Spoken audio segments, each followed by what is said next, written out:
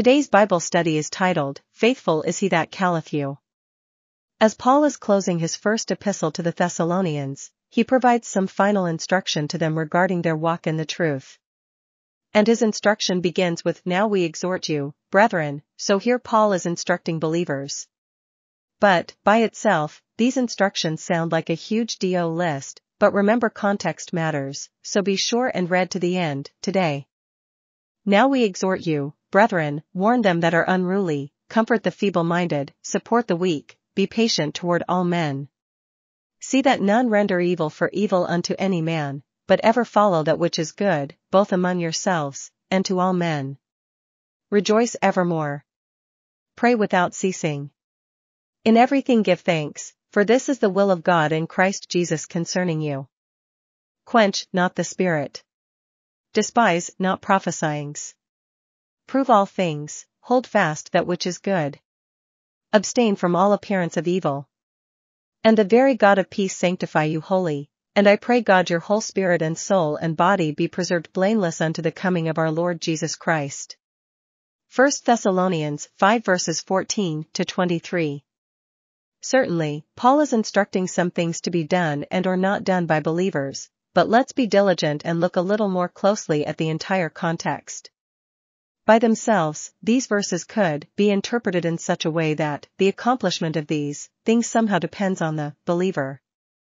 This would be a very troubling interpretation as, if we are honest with ourselves, we know for a fact that we cannot really do any of this on our own.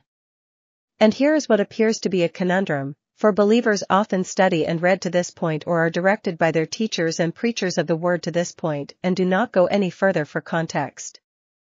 In the instance of this scripture, as is most often the case, it would really be sad for the believer to go no further and miss completing the context of these verses, for you would miss the whole point of what the apostle was instructed of the Lord to write. In fact, it is only when the believer reads and studies further that the conclusion of this instruction is found, namely, Faithful is he that calleth you, who also will do it.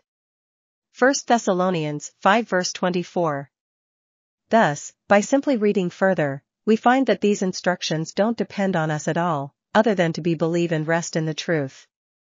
And that truth is, yes, the one who has called us to these is faithful, and, yes, it is he who has, and will surely accomplish the doing.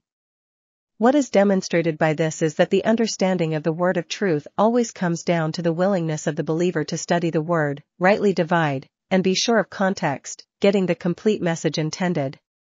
Believer, be like the Bereans of Acts 17 verse 11, who received the word with all readiness of mind but did not stop there. For they searched the scriptures daily, whether those things were so. Also, be as Paul instructed Timothy, and study to shew thyself approved unto God, a workman that needeth not to be ashamed, rightly dividing the word of truth. 2 Timothy 2 verse 15. For as you diligently and rightly divide the word, you will come to the right understanding. Special note, I hope you have enjoyed this dashboard study of 1 Thessalonians, and that it has challenged you to engage in your own study of this epistle. The mystery teachings of this epistle are vital to an understanding of God's plans for the body of Christ at the end of this dispensation of the grace of God. Believer, study. Thank you for listening to this Bible study today.